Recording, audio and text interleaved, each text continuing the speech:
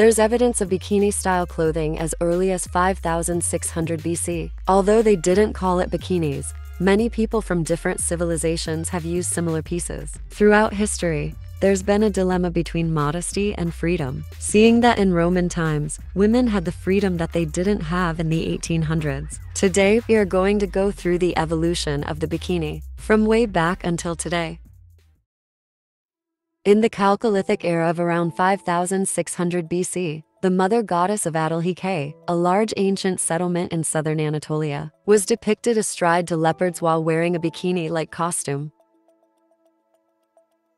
In Greek paintings dating back to 1400 BC, depicted women wearing two-piece garments resembling bikinis and mainly used for athletic purposes. Athletic women of ancient Greece wore breastband called a mastodon, which then continued being used in the Middle Ages.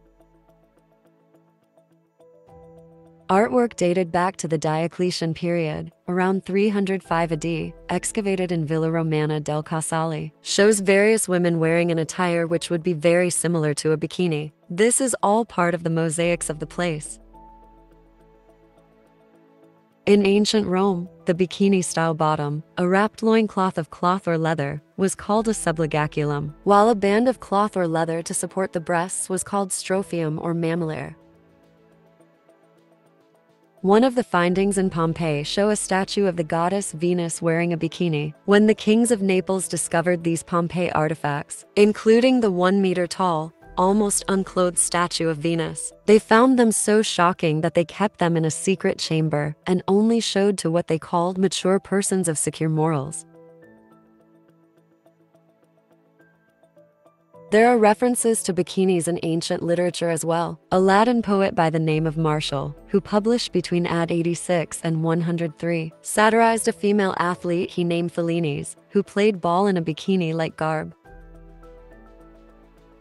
In the 1800s, swimsuits were called bathing gowns, and they were long dresses that allowed women to not show much skin. Commonly made of wool, bathing gowns had long skirts, and sometimes weights were sewn into the hems so the fabric wouldn't float up when it was submerged in water.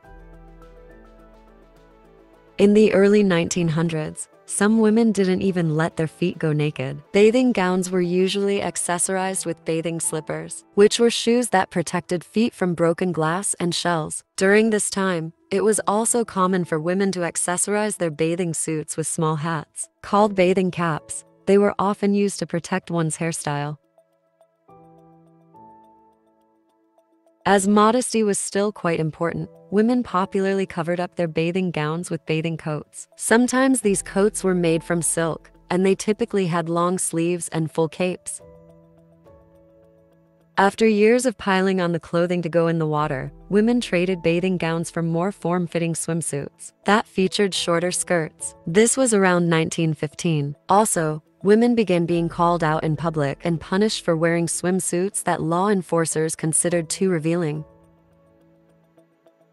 In the 1920s, swimsuits' necklines got lower. As swimsuits became more practical, they also showed off more of a woman's body. Deep boat necks or V-necks became more popular, and armholes on suits got bigger. Throughout this decade, women had to be careful to make sure their suits weren't too short or too revealing, since beaches had certain swimsuit regulations designed with modesty in mind. The enforcement and protesting of these swimsuit regulations continued throughout the 30s and 40s. Throughout the late 20s and early 30s, men's swimsuits were simple and typically striped. Men's swimsuits consisted of a one-piece outfit that resembled a tank top attached to shorts. In the 30s, women's swimsuits started to resemble one-piece men's swimsuits. They were cut higher in the leg and showed more of the woman's back than they had in the past. A decade later, in the 40s, the one-piece changed again to resemble a short, tight dress with thin straps and a V-neck. The top looked like a standard bra, and the skirt covered a woman's backside, hips, and upper thighs.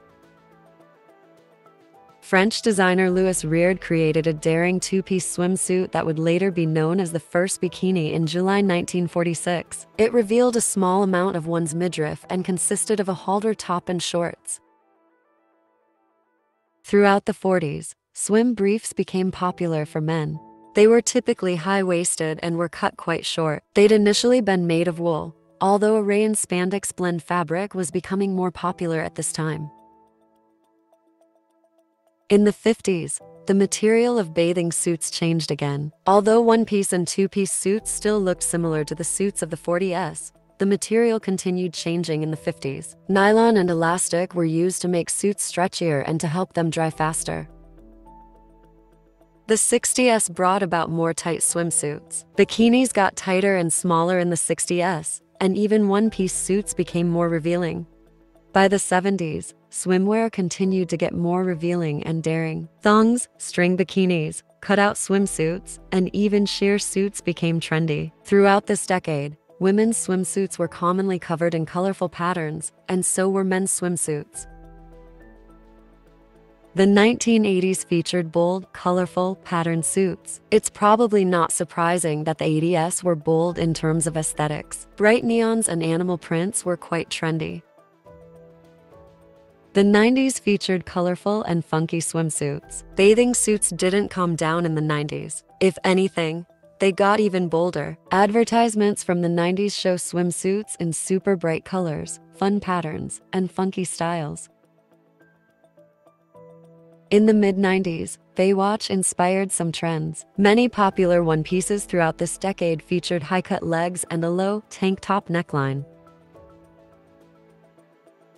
The early 2000s featured many styles that were popular in the 90s. Notably, the tankini emerged. Designer Ann Cole is credited with inventing this style.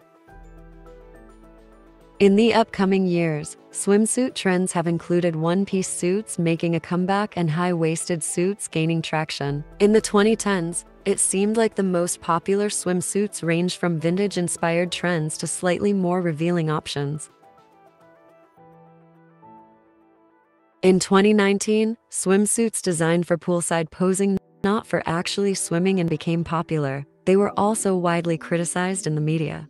Throughout 2020, leather-looking swimwear and retro-style suits with unique cutouts were also huge. In 2022 and 2023, bright colors and swimsuits with metallic-like sheens seem to be back in style.